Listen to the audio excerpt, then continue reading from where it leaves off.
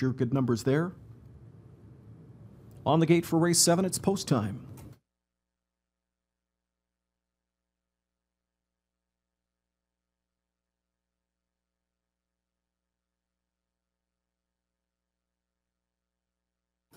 Here they come.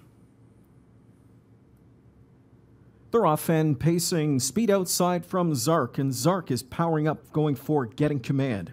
Mockin' Money's into attack mode early as well from an outside spot. Rock and Go emerges third. He'll back off to fourth as Meet You at Midnight beat him to the 3-hole. A gap of some 4 lengths back to Buddha Blue Chip, away 5th inside. Then a count rollover off the speed into 6th. 7th further back we go to find Rolock Hanover, being followed by Chevalier Semalou from an 8th. 9th toward the inside as they buzz by the quarter pole. That is the Toad and Me. And the trailer is Southwind Razor. Look at them strung out here. They've got to be 20 lengths front to back. A 26-3 opening quarter certainly helps it as Mockin' Money is rolling right along. JD made big speed with him. Mockin' Money with that explosive kick off the gate has made the front from post 9. Zark will 2-hole trip out behind him. Meet You at Midnight back to the rail third. Getting underway to the outside from in fourth as the field goes across the backstretch. Buddha Blue Chip, and he's just latched on to cover as out of third comes Meet You at Midnight. Davis is on the accelerator. A 55 2/2. 28-4 second quarter. Meet You at Midnight brushing up on the outside looking for the lead, and he'll get there. Back into second now goes Mockin' Money.